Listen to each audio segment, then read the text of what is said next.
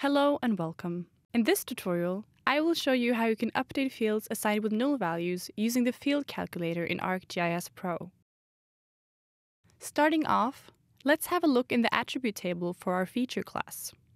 In the attribute table, we have our joined data from the external table and our polygon features. When scrolling through the tables, we see multiple fields that contain the value -9999. As you may already know, -9999 is the value SPSS assigns fields that are missing data. In ArcGIS Pro, missing values are assigned with the value null, as we see for this row, where the entire row is assigned with the value null.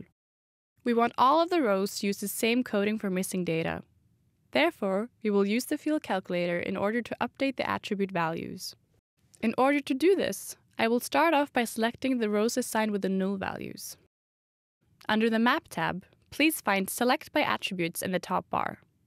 In the Select by Attribute dialog, add a clause saying that your assigned variable is null, like so.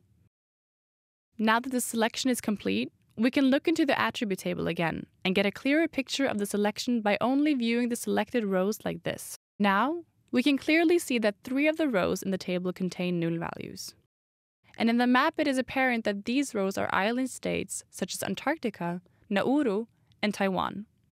From here, we will calculate the fields to give them the chosen value. Right-click your first assigned variable. I will be using GDP per capita, and choose Calculate Field. In this dialog, you will be assigning the value -9999 for the column. Press Run. Because we have selected 3 rows, the calculation will only take place in these rows, and not in any of the other. When the calculation is complete, we will now have the correct value in these 3 rows as we wanted. Now, you can do the same for your second variable. And at last, you will have a consistent coding for missing values for both of your variables.